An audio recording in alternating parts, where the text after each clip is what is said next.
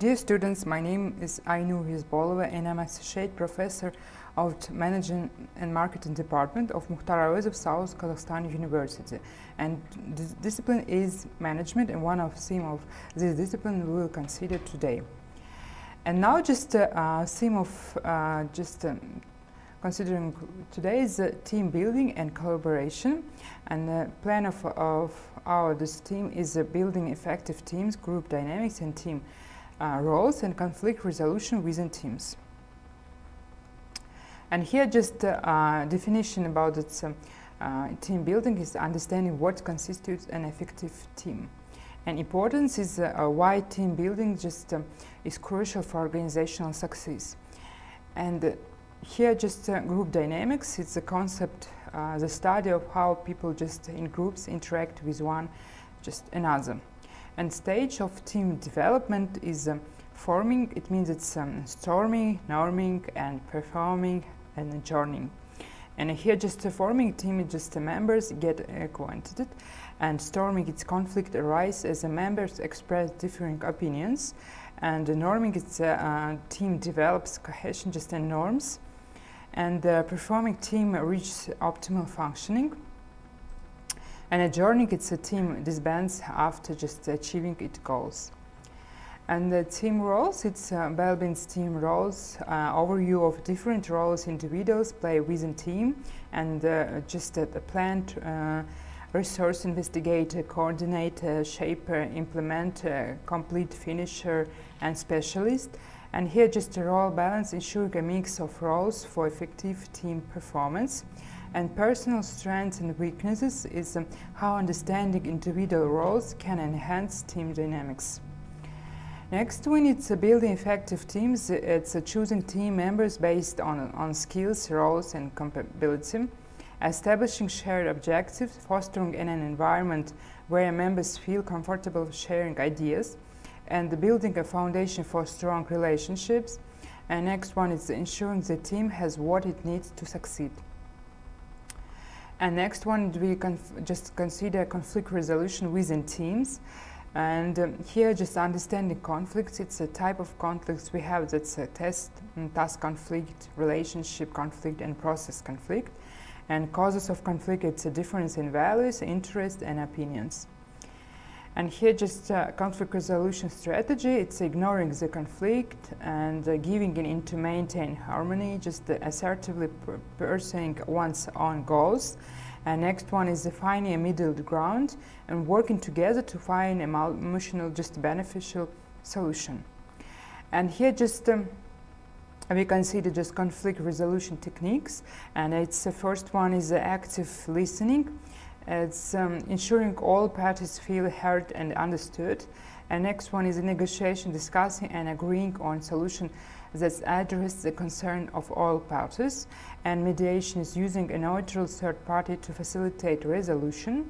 And problem solving is focusing on the issue rather than personal differences. And preventing conflict, it's a clear communications, it's setting expectation and addressing issues promptly. And building strong relationships is fostering positive team environment. And next one is the training and development, is providing skills and training for conflict management.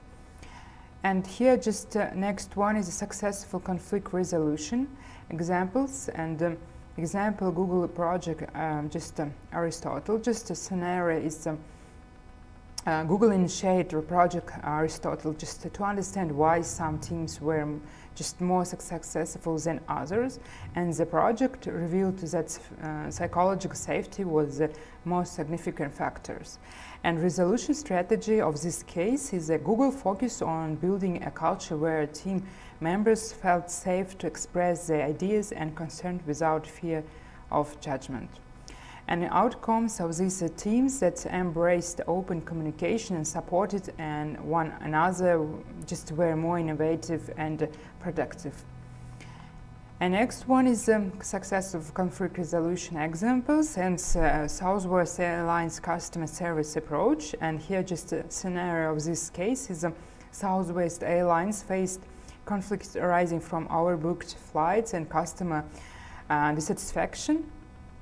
And the strategy of this case is a company implements conflict resolution and strategies that involve training staff to handle compliance with empathy and offering compensation or rebooking options quickly. And outcomes of this case is by addressing conflicts effectively and prioritizing customer service, Southwest Airlines maintain higher customer satisfaction and loyalty. And also we have that unsuccessful conflict examples, and the first one is the United Nations and the Rwandan genocide in 1994. It's the United Nations was criticized for its failure to prevent or just held the genocide, just during which over 800,000 people were killed. And here just resolution failure is despite having information about its impending genocide. Just the United Nations response was slow and inadequate in this case, and political and logistical challenge contribute to the failure in this case. And the outcome of this example is the lack of timely intervention and effective conflict resolution led to massive loss of life and highlighted the need for more robust international mechanism for preventing genocide. And unsuccessful conflict resolution example is next one. Just a global financial crisis was triggered by conflict with within the financial sector related to risky mortgage lending and inadequate regulatory oversight. And resolution failure here just as the initial response involved fragmented and often inconsistent measures from various governments and institutions, and the lack of a cohesive strategy exacerbated just the crisis, and outcomes the crisis resulted in several severe global economic downturns, and illustrating the consequences of ineffective conflict resolution in regulatory and financial systems. And of course, its key takeaways is successful scenarios is effective conflict resolution often involves clear communication, empathy, and willingness to compromise or collaborate to find mutually beneficial solutions. And of course, it's unsuccessful scenarios that failures often arise from inadequate responses, lack of timely intervention, or failure to address underlying issues comprehensively. And here just we consider that the key trends in team building and collaboration, and the future of team building and collaboration is likely to be shaped by several emerging trends. And first one is just remote team models, and trends of this type just as remote and hybrid just work environments become more common, and teams will need to adapt their collaboration strategy to bridge just the physical distances. And the implication of this effective use of digital tools and technologies will be crucial for maintaining team and productivity. And virtual team building activities and remote collaboration platforms will play a significant role. And here just increased use of artificial intelligence and automation. Here just AI and automation tools will increasingly support team collaboration by handling repetitive tasks, analyzing team performance, and providing insights.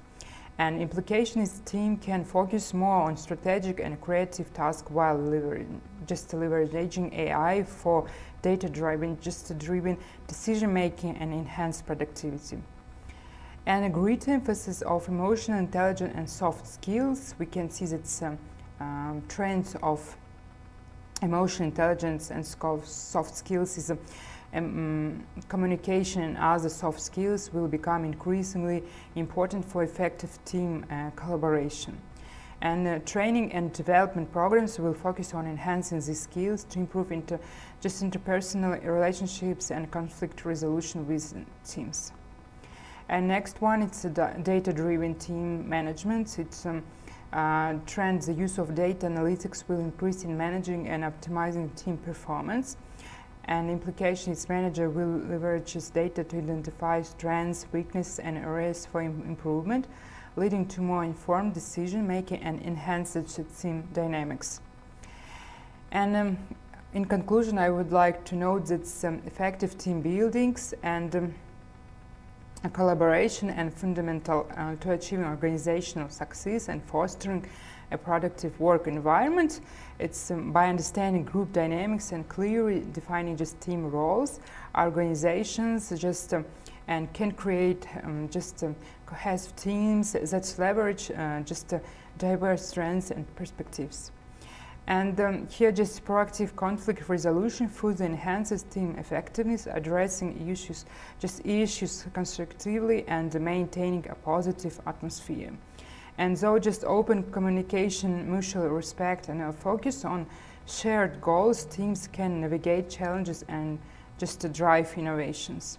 And ultimately, just investing in team building and collaboration not only improves operational efficiency, but also just cultivates a supportive and engaged workforce. Thank you for your attention.